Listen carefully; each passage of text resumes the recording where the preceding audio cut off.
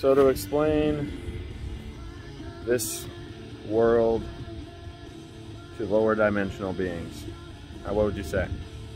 Take 5 minutes and think about it, and then get back to me.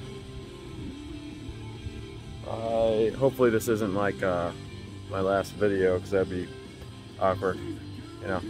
But because it's not going to be my last video as far as my plan. What would you say to lower dimensional beings to try to describe this world? Well, I already thought about it a little bit earlier, and I would definitely say you have to experience it to believe it. Or no, you have to experience it to understand. Yeah. And so therefore, that would be worth so many words. So much if they can understand that you have to experience to understand. So, you have sensations. You have different things to think about. It's really like what we think about. We think about everything. Like if we're in pain, that's because our brain makes us know that we are. So we think about a lot of things. Maybe that's as above, so below. In this whole universe, higher dimensions, lower dimensions, it's just, but maybe it's this dimension is thought. But what would you say? You gotta experience it to believe it. There are things that are so amazing that then you'd be like, you can't put it into words. There are so many beautiful things, but there's also a dark side where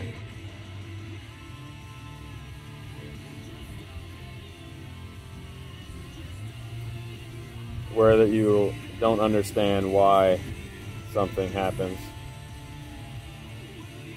where it comes from, why someone would do something so evil, or why there would be bad things at all in the world. Why would there be death? There's death. Lower dimensional beings probably aren't going to understand, maybe even death, I don't know. But we're all in a process of get to the all one consciousness, and it's not necessarily that we've taken different amount of times to get to this higher consciousness. It's all a process. We're all going to be different, but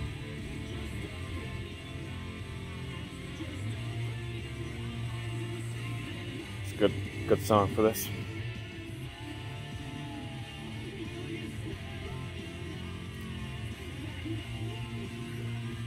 Higher dimensional beings.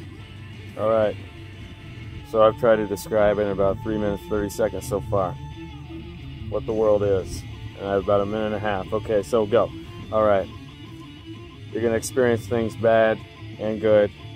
You're not going to understand everything. That's the apparent key to this whole thing, is we go in not understanding, and we learn things. And the more you learn things, you can understand and feel genuinely better about the world, and hopefully continue trying to learn and have fun. And so experience everything you can, and if you'll find patterns that you will be attracted to and some that you won't. And so there are going to be signs and clear indications with your body telling you something, and mind telling you something, that it is not good or bad. Because lower dimensional beings are probably, kind of like kids. You have to talk to them like kids, but at the same time kids are more open. So here we go.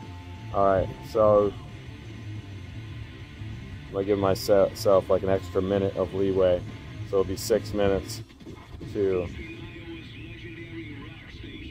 teach lower dimensional beings what to prepare for.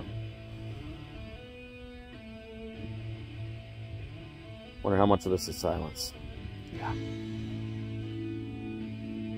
There will be stats in this video. We will not understand, but we're gonna have to keep on going. So, all in all, lower dimensional beings, that you will eventually attain all this knowledge in one way or another through different forms of experiences. And you'll either be better or worse for it, depending on how you look at it. But you can do about anything, transform anything, and the power of the brain is immense. And so you'll be able to connect with possibly higher dimensional beings to help you along the way. So all in all, hopefully it's helped you basically to experience, will understand.